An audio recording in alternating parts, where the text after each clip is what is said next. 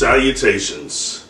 Something I want to address and definitely reference, because I've been talking about it for a long time, far before I went public, but also on this channel for years.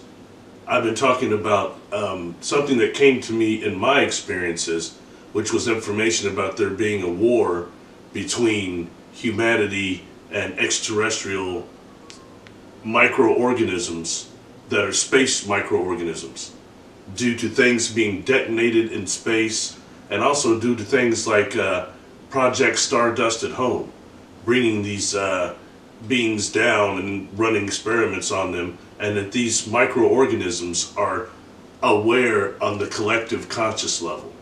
And when you do that, that's like scooping some people up from like Australia or something and running all these experiments on them and dropping them back. You know, and something that brings this back to my, to my attention actually is the missing 411 UFO Connection movie by David Paulides. Alright, that's a really good movie, and anybody that hasn't seen it, I would really recommend that you do.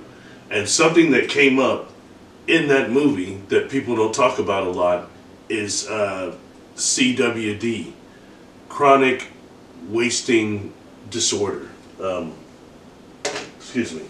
Anyway, what that is, and that's in some ways connected also to things like mad cow disease and also mad deer disease, which I've been talking about for a very long time. Okay, so chronic wasting disease is quite similar to those in that it's this prion problem and this prion disease.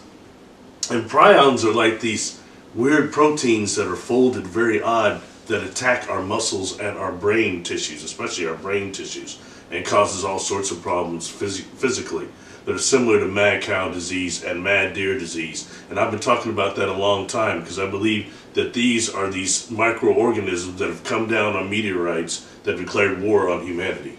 Okay, and what you see when these prions, these microorganisms, they cause these prions, they cause not just mad cow, mad deer disease, this chronic wasting disease, but also the red rain. Remember the red rain that was seen in like India and China and some other places? That's also got a prion thing to it. So check that out. There's some correlation there, and that's what I believe the origin of that is. Now you can go back on my YouTube channel here. I've got also one that's called, it'll be Space Microbes. I'm talking about this there. If you're a Patreon subscriber, you can go back, and I've got some on there that are called Virus Origins and Virus Ablatives.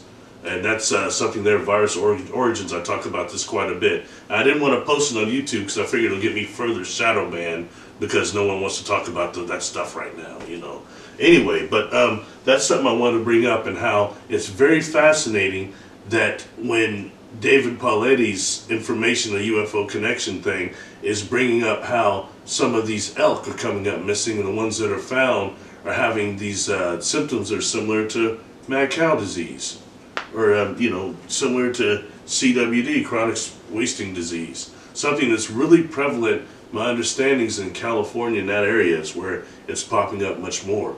But if that were to actually skip and jump over to humans, that's a very serious problem. So something else to just be aware of, all right?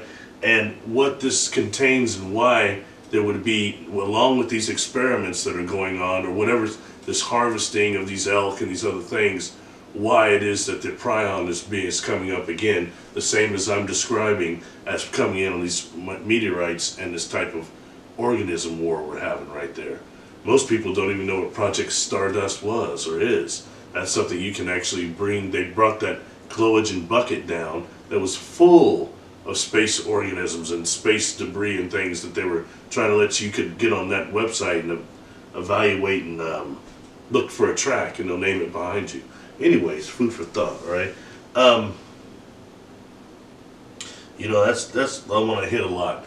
Is just quickly is the space bacteria to things that are these microbes, and there's been a lot of experiments done, but also think about the space station, that bacteria that was on the windows and things of that nature. So this is also the beginning of what I understand as, from my experiences, is also us learning true space flight and space, the organism, the living part of it. So these are things that all correlate together. I've got several videos on it, so I'll put a lot of these, probably just put links to them in the descriptions of this video, because they link together as opposed to me going back and going over all this stuff again and again. Okay, so it's enough for you to correlate together, do your own research. That's why the videos are short.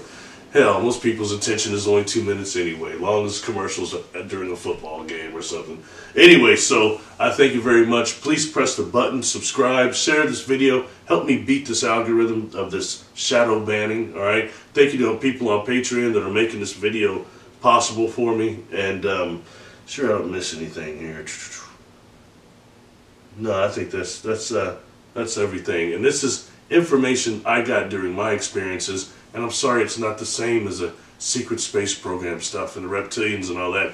This is different, but this is what came through during my experiences. Something real that we're going through on this planet. So we need to be aware of this and try to hopefully overcome the war we're having with these microorganisms spiritually and get that straightened out, okay? Realize they're aware on the collective conscious level. Please subscribe, please hit the bell, share this video once again, and then hit the notifications too so you get told when I put something out.